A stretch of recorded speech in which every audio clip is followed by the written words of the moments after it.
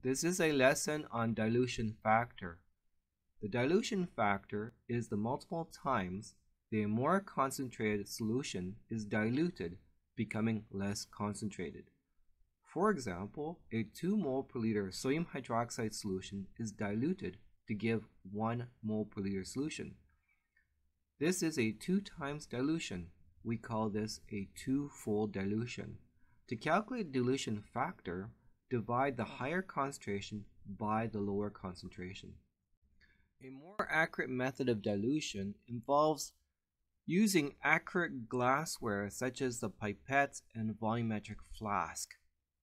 In this example, an aliquot of 5.00 ml of 0.500 moles per liter sodium chloride is drawn into a pipette so that the solvent water's meniscus is just in line with the measuring line on the pipette.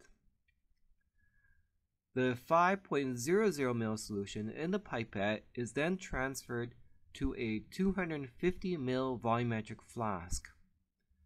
Water is then added to the volumetric flask until the meniscus of water is lined up or touches the measuring line on the volumetric flask. The technique that follows is what we do in the lab. This is where we use a piece of paper towel to remove any clinging water droplets from the side of the volumetric flask just before the surface of the water.